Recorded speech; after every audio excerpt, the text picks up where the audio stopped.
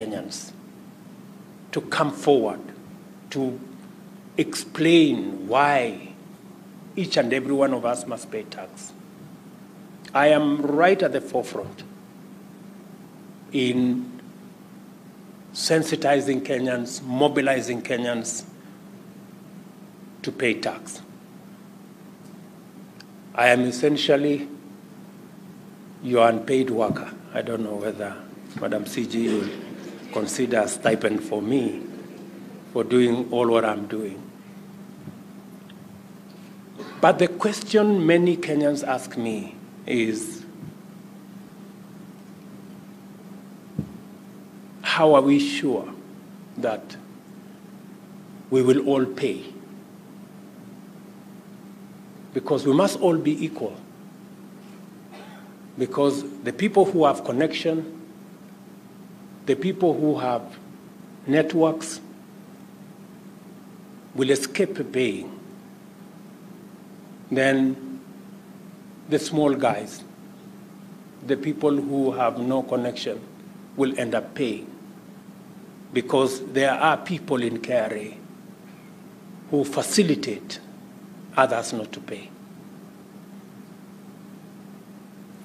The next question Kenyans ask me is, how sure are we that our taxes will not be stolen by public officials sitting in ministries, departments, agencies, offices? So, and I intend to answer those two questions in my term. I intend to answer those two questions. And as I have said, I will take personal responsibility over the safety and the proper use of the public resources of the people of Kenya. It's the only way they can continue to legitimately pay their taxes.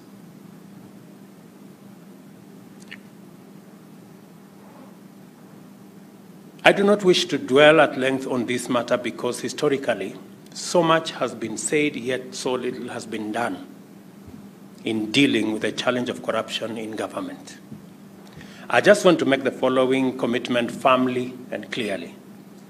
My office shall be responsible for ensuring effectiveness, efficiency, transparency, and accountability in the use of public resources. I shall therefore be personally involved in ensuring that Kenyans get their taxes worth of public services in full, and that none, regardless of status, steals or wastes public resources. On this matter, I would like to let my actions speak for me. And I think I have spoken with some measure of clarity. And I have not come here to threaten anybody. I have come here to speak to fellow workers. You know what I have said is true. It must stop somehow. It must stop. We have to do what we have to do. I know for sure that KRA can do better. I know we have men and women in KRA, men and women of integrity. I know they exist. I know they are there.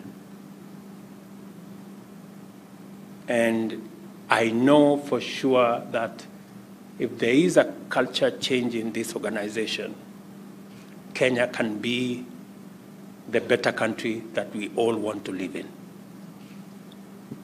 And I am very confident that the hard-working people